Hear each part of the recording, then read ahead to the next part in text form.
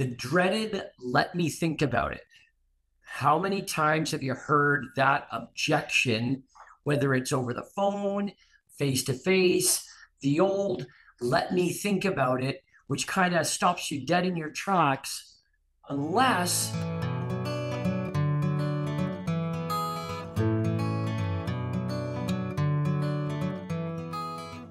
my name's James MacDonald with Lead to Close, and I've been working with realtors for several decades now, in fact, and have coached over 30,000 throughout the years, particularly in the area of lead conversion, both lead conversion to appointment and then appointment to sign contracts.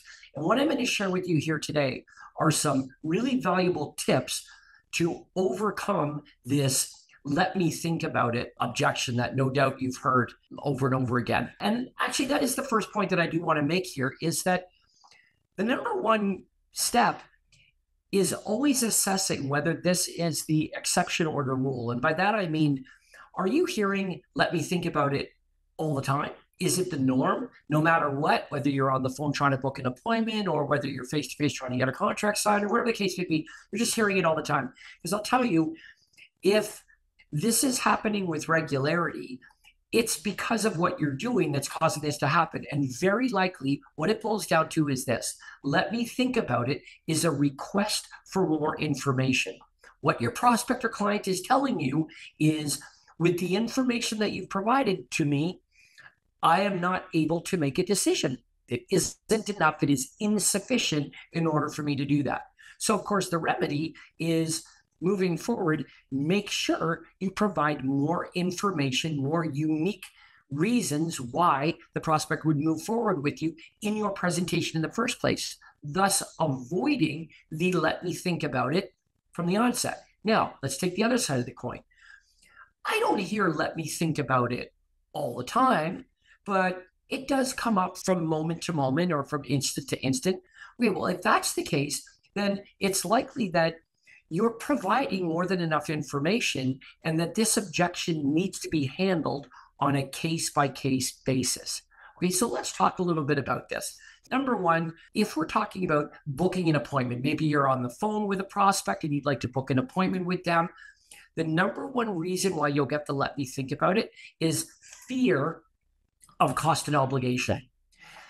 If the prospect sees the benefit in meeting with you, they see the help that you're providing, but they fear cost and obligation as being the sort of string attached, it's very likely that they're going to decline your offer. But they're not just going to say, yeah, no, I really don't want to do that.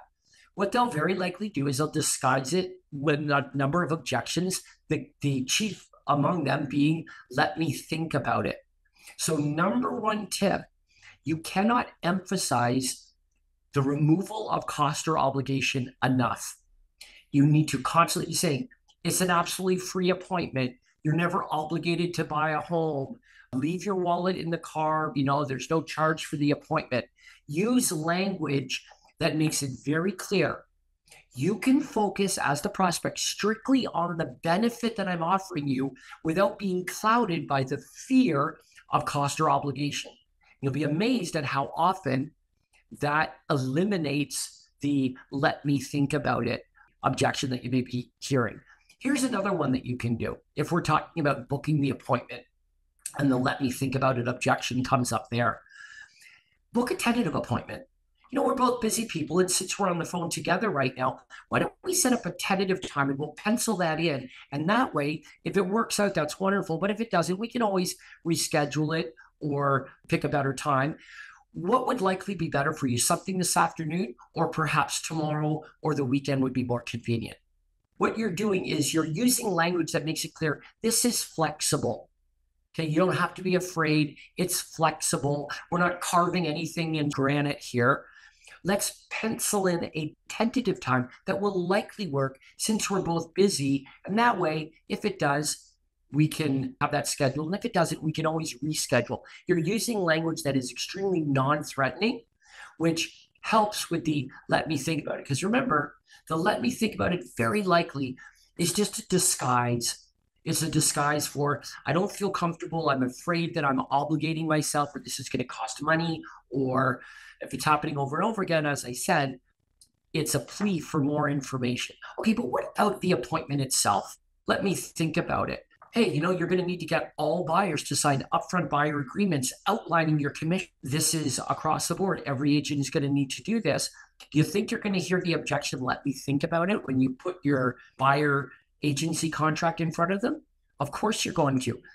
One of the best ways to handle the let me think about it objection is to address it before it comes out of their mouth. And one of the best ways of doing that is offering what we refer to as a cancellation guarantee. So the language you would use is, this is a lot, I understand, and it might be wise for you to go and think about this and make sure that you're doing the right thing.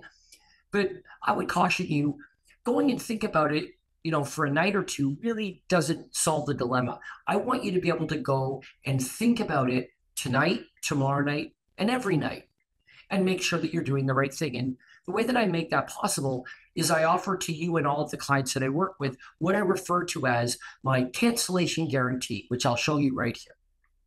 And what my cancellation guarantee outlines in writing is that if at any time, for any reason, you don't feel I'm doing the job that you anticipated, then you can cancel our agreement without penalty. What this means is that the onus is on me to exceed your expectations every day, or I would fully expect you to take me up on my cancellation guarantee. But of course, I know what you don't, which is I'm going to do an excellent job for you and your family, as I do for all my clients, and you're not going to want to cancel our agreement.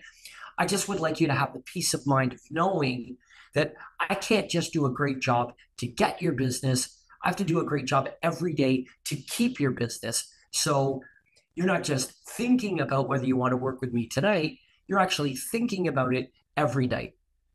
Is that helpful? Obviously, there's a whole lot more that we could learn in terms of scripts and dialogues and just really using what I refer to as a logic hammer, where the prospect has been addressed, acknowledged, and we've used logic to combat these most common objections. Let me think about it is just one of them. So bear all this in mind, and I certainly hope that you found this helpful. There's a lot more where this came from, I might add. Now, whatever platform you're on right now, you can like, and if you haven't subscribed already, Agent Inner Circle, there's all kinds of further tips coming up. So make sure that you're staying tuned to that. And if you'd be interested in taking part in the masterclass that we offer, it's called Agent Lead to Close. So if you go to www.agentleadtoclose.com, it's a masterclass. It's pay as you play. There's no contract. You cancel anytime. But what we do is this kind of training, scripts and dialects. So there's never going to be anything that would come out of your prospect or client's mouth that you're not already extremely well-versed and absolutely master, so that we get to the point where you actually want to hear objections because it's an opportunity for you to look smart.